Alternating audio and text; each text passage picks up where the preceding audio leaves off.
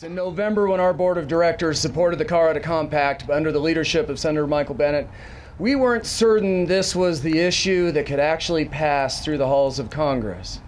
Make no mistake, Senator Bennett's leadership has been extraordinary on this issue, bringing this kind of coalition together, and he really needs to be recognized for this first massive step, and there's another massive step to go.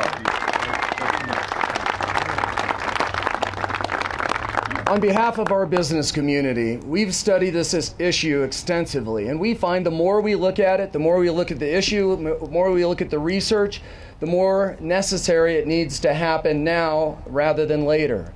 Ladies and gentlemen, our system is broken. We know it's broken. And if you look at it in a political issue, it somewhat seems unsolvable. But the reason we came to the position of supporting not only the compact, but what the U.S. Senate has done, is because we looked at it in a business way. We have to bring talented workers that want to work hard into America. Our businesses are demanding it in this worldwide economy. We also have to bring in workers that are willing to just plain work hard and want the freedom that the U.S. provides. The combination of very smart and very hardworking people that want to benefit our economy has made the majority of our organization feel very strongly in favor of this.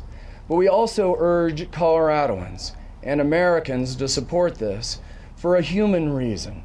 When you put a face on this and realize that the individual behind really wants to make a difference for themselves, their family, their neighborhood, their community, and hopefully their new nation, this becomes a no-brainer.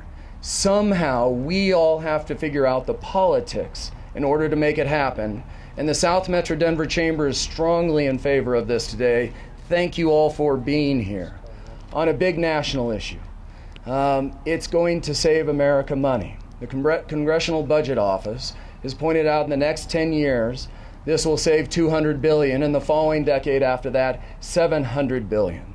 So whether you look at it in a small business sense, a large business sense, or a human business sense, or to benefit America, this is the right issue to get behind, and you've got to get our Republican friends on board. I'm a former elected Republican from Arapahoe County, and I'm telling you, we have to get the Republicans on board. There's plenty to fight about in America. Let's fight about other things and get this done. Yeah.